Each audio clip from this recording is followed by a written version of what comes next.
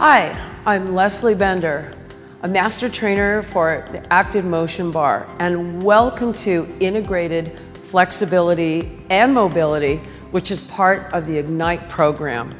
You're going to love this workout because not only is your flexibility going to improve through this, but your mobility and core strength will as well. Now, for this workout, what you're going to need, obviously, is the ActivMotion Bar. The one I'm going to use today is the lighter one. This is our 4.5. This one works great. Something as simple as a tennis ball, a yoga mat, and a small towel. So these are the tools that you're going to need. Really simple and very, very effective. Now, what I love to do with my students that I train at home, and what we're going to do with you today, is find out a little bit about you and what your needs might be. So this program also combines some fascial work, just some very, very basic things that you can do that you'll feel better in a very short amount of time utilizing a tennis ball. So to begin, let's go ahead and get your tools ready to go. You're going to want to take your shoes off. So it's kind of hard to work on your feet, obviously, with your shoes on, and you're welcome to leave your socks on. So to find out where you might have some tightness and where you might really need some work, this is just a simple couple of tests that you can do. So to begin our workout today, this makes it also a little bit more individual and caters to your needs, which I think is great. I'm going to have you just stand parallel, okay? Just relax, stand parallel. And now let's go ahead and take a step back with your right foot. So just follow me. Now, as you step back with your right foot, what you want to do is look back and see whether you actually turned your right foot out. And if you did, that will mean that you probably are going to need some work on your calf and you're going to need some work on your hip. Now let's do the other side. Now step back with your left foot. And again, go back and do a self-observation and see whether you turned out or not. And if you did, you might have turned out more on the right versus the left. For me, it's more my right side, to be honest with you. So with that being said, now go ahead and just balance on your right foot. And you're going to reach your arms to the ceiling. And all you're going to do is lean back and come forward, lean back and come forward. And see if you have really nice freedom of motion in your hip. Just kind of feel whether you actually can move through your hip or not. And then do the other side. And just go forward and back, forward and back. By the way, this is what we call the sagittal plane. Now, if you notice that you didn't have really good freedom of motion in your hip, and the only way that you were getting there is through your low back, your lumbar spine, that means that you need to work a little bit on your hip and on your calf. And oh, by the way, what's in between the calf and the hip? The knee. And this is why a lot of my clients have knee issues, is because of the fact that they don't address the fact that their calves and their hips are tight. So next, let's go from your parallel to a slightly wider position. And I want you to lean to your right and lean to your left. And kind of notice whether or not one side feels tighter than the other. Now we're going to rotate to the right, looking over your right shoulder, to the left, looking over your left shoulder. Do the same thing, looking towards me. Rotate right, rotate left. Now, where you might find that you don't have really good rotation, how much time do you sit over a computer all day long?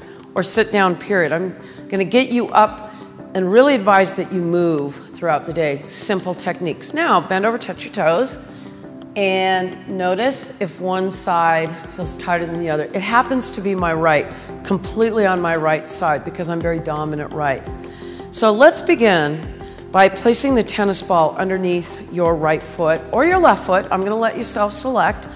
Right underneath your toes. We call this the mid-tarsal joint. I want you to pull your toes back towards your knees. And what I want you to do is smash down a little bit on that tennis ball. Now curl your toes.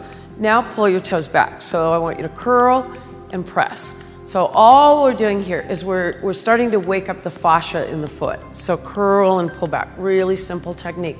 Just get a tennis ball, take it with you to work. This is such a great compliment with the bar. So now let's go ahead and take the ball underneath the arch. Same thing, I want you to mash it down and release, mash and release. And this might be a little painful for you, but wait till you feel the difference. And now go ahead and rub. Rub, rub, rub, rub, rub as hard as you can. So just create some friction underneath the foot. Usually what I advise is just do this kind of fascial flossing, if you will, for probably about 10 seconds. All right, so let's go ahead and come off the ball. Now, retest. Bend over, touch your toes. You will ultimately feel the difference between the right and left side. How fast was that? How cool is it? Now, as well, take that same side, whichever one you did, and step back, but have all 10 toes facing forward. Now from here, what we want to do is start to lengthen in through that calf muscle. So remember, if you turned out, I want you parallel, all 10 toes facing forward. So your opposite knee, this mine being my left, yours, whichever one you're doing, I want you to reach out like you're gonna hug me, reaching right for me. And I want you to just reach and come back. So I want you to do that about 5 times. Make sure you keep your heel down. So bend and extend your front knee.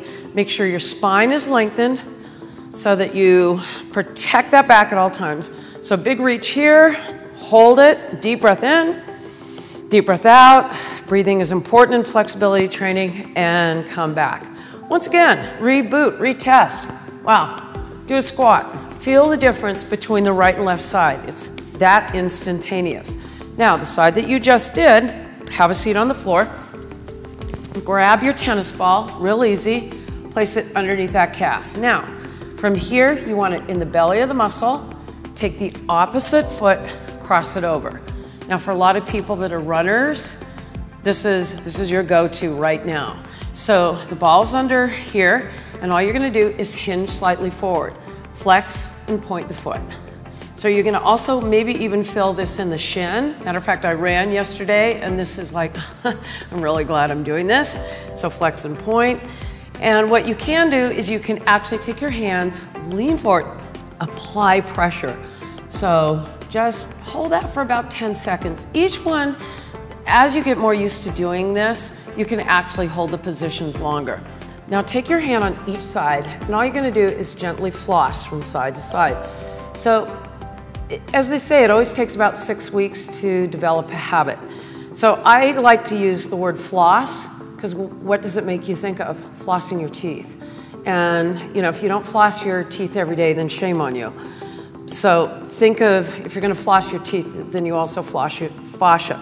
All right, so from here, we're gonna take the ball. This one's a little bit more painful. And we're gonna place it basically underneath the side of the gluteus. Your knees are bent, hands are to the side of you, sit up nice and tall.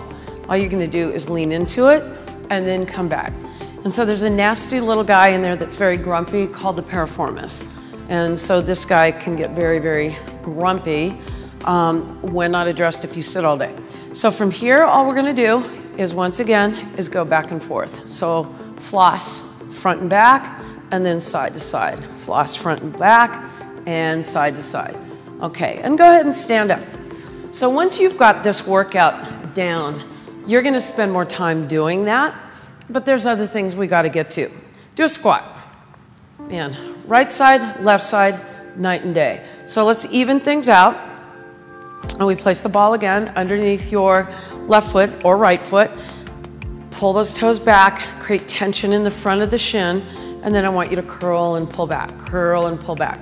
So this just feels really good. You're gonna notice that one foot is more sensitive than the other. And then let's go ahead and get that tennis ball underneath. And remember, like I said, here's your go-to remembering, floss. So rub, rub, rub, rub, rub. Just get in there and rub as hard as you can, as much as you can stand, and then step off of there. Once again, give yourself 10 seconds. Bend over, reset. You're gonna notice right away, big difference between right and left side. Do a squat, it became easier. So you're wondering to yourself right now, how's this happening? How am I feeling so different? Well, let's do the other side. Have a seat, cross over. So let's just give you a little education. Think of fascia as your saran wrap. It surrounds every single muscle, tendon, ligament, your entire body. Fascia becomes sticky, it becomes very dehydrated. So you wanna make sure that every time, whether you have a massage, whether you get body work done, something like this, drink water. So from here now, once again, as you remember, just go side to side. This is just a really, really quick fix. And then from here, take the ball, you place it underneath the gluteus, side of it, and then knees are out in front of you, hands are to your side for support, and lean into it, come back, lean into it, come back. Do that 5 or 6 more times, then go front and back, and then go side to side. So such an easy tool, take it to work. You can do all this stuff as well.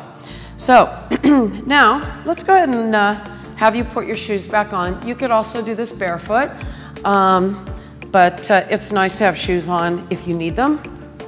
And we're gonna get up and we're gonna do our standing part of this program that will now greatly improve your mobility, stability, and flexibility, because what we did is we just really kind of hydrated and stimulated your fascia of your lower body, lower extremities. All right, so go ahead and stand on up, and let's just do another really quick test. Notice how you feel. That was fast. Take a step back with the right foot. Notice if you're more parallel. Bend into your left knee. Now, see what you feel when you bend and you reach. Let's do the other side. Reach, bend, notice if that calf feels better. Now, balance on your right foot. See if your hip feels a little bit more mobile. Try the other side and see if it feels a little bit more mobile. For me, I'm not feeling enough mobility yet. So I need to do some stuff with you to really work on lengthening the hip flexor. Now, your ActivMotion Bar is such a great, great tool because of the ball bearings inside and how it allows you to feel stability while you are working on mobility. So we're going to grab our bar, and where you see the 2 white lines, this is where we are going to take our grip, okay? So let's start to work into your right hip and my right one as well. So you're going to take a nice wide stance, okay? So as we go into a lunge, everyone has a different lunge. Maybe you can go really deep into the lunge, or maybe your lunge is here. All of us have different ranges of motion. So from here, what we're going to do is activate our core, set our shoulders back and down, reach the bar up over our head. And just here, you're going to notice how it wants to shift and move. That's the beauty of using this product. Love it. Now, let's open up your right hip by going to the side. And you're going to hear it. You're going to feel how the ball shift to the end of the bar. And this is going to start to waken up your left quad glute, but really waken up your right hip flexor. So lean into it. So let's do 3, let's do 2, let's do 1, and now really hold it and go a little bit deeper, as deep as you can, and now push the bar away from you. So now you're really, really lengthening that whole right side body and come in. Well, big difference on right to left side now. Let's take a step back with our left leg this time. Set yourself upright first because it creates tension in the hip. And now let's go to here, set back into it, and shift. Shift to your right, feel the reaction in the hip, shift to your left, do it again. And oh, by the way, how's your core doing? Got to be feeling this in the core. So let it happen, lean. Let's do 3, 2, last one. Now I want you to hold it over here and press away. Now really create tension in your left hip. That feels so good, and bring it in. Now from here, do a squat. See how different it feels now. And let's do a reset. Let's balance on our right foot, and let's just reach up, lean back. Notice if your hip feels more mobile now. Let's do the other side. Mine does. Feels totally different. So lean back, come forward, leaning back and coming forward. So again, if you're a runner or you love active sports, which most people do, this is really, really crucial stuff. Now, let's go ahead and take our bar again. And this time we're going to take a little bit wider stance. And let's just place that ball out of the way. So from here, we're gonna reach the bar up over the head, or you could always modify and bring it in here. Matter of fact, let's just start here. You're gonna take your right foot and you're gonna cross behind you. So what this is gonna do is open up your left hip. But I want you to let the bar go to the side, go to the side, go to the side, come to center. Other side, cross behind, curtsy lunge, let it shift, come back to center.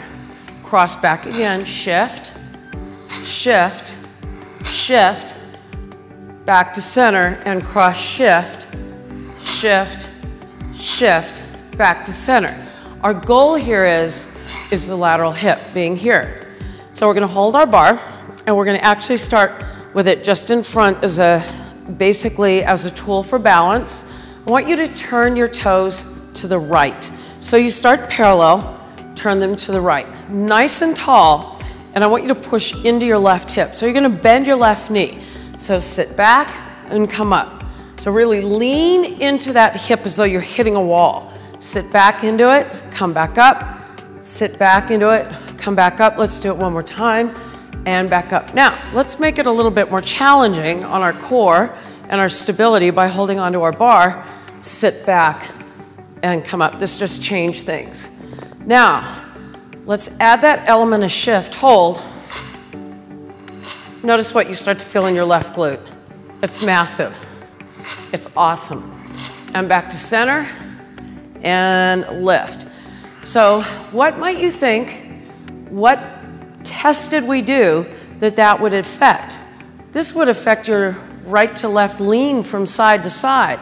We always look at the back and we always get mad at having low back pain or upper back pain, but 90% of our back problems actually come from our hips. So you notice that we start here. Okay, so holding onto our bar. Our feet are parallel, we turn them now to your left, squat down and come back up. Squat down, come back up. So by the way, are you a golfer, tennis player? Then this exercise is for you. Now, you're pushing, you're really pressing into this hip. Let's take the bar this time. Hold it out in front, squat, come back up. Abs are engaged, always. Weight is in your heel. Now let's shift, shift, shift. So really feel your core switch on. Feel your glutes switch on. So 3, 2, 1, and come up. All right, we have to set the bar down, but I want you to see the difference. Lean to your right, lean to your left.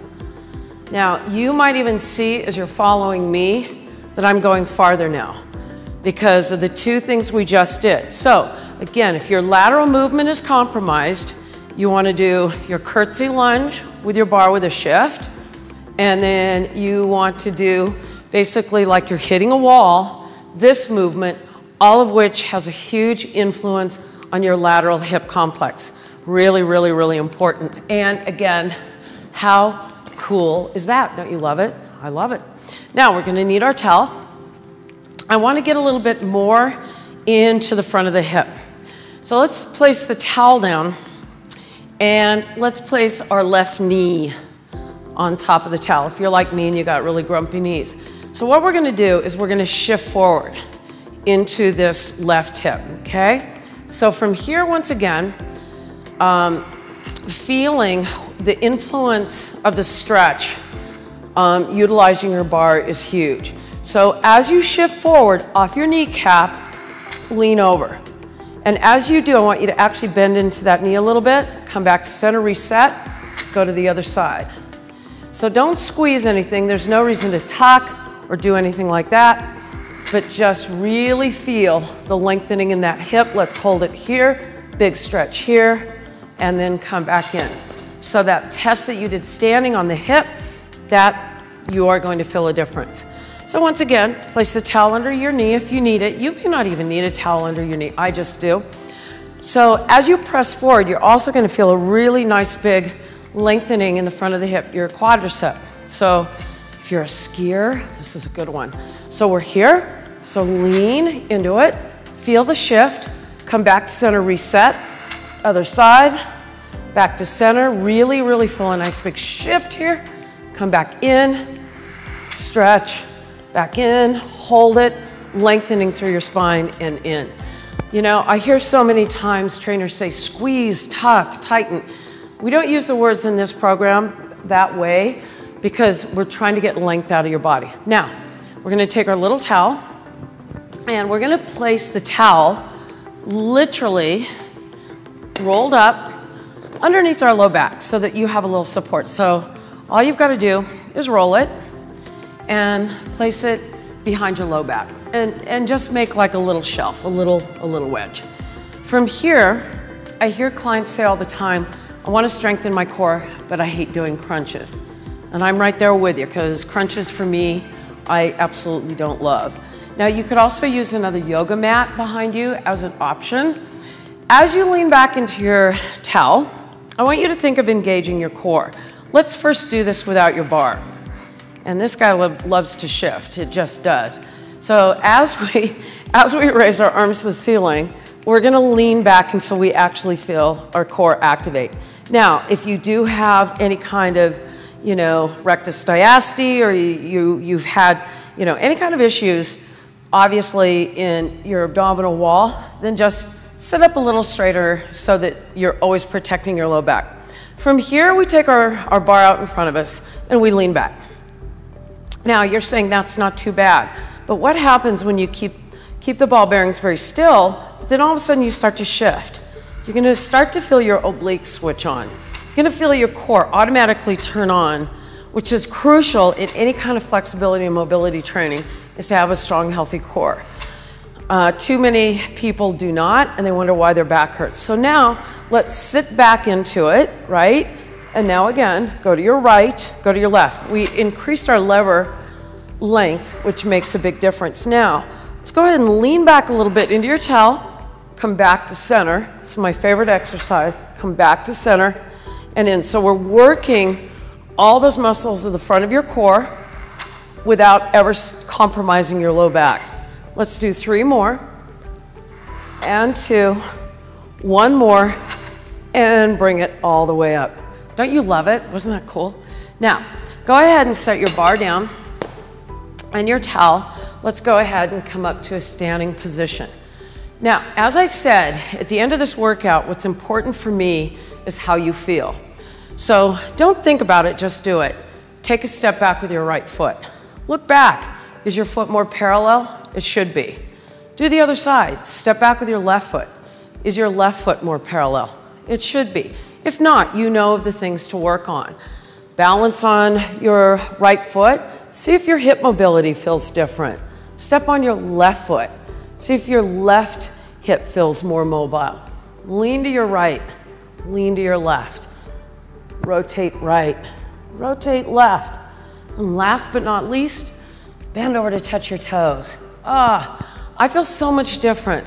So when you get the habit, like I said, of flossing, of doing these very simplistic exercises with a tennis ball, a towel, and above all your ActivMotion bar, this will give you the opportunity to be a much more efficient, you know, weekend warrior or athlete, and find that your mobility and your flexibility will increase dramatically. I thank you for joining me for the Ignite program because we are so excited about it, and I can't wait to see you in future workouts.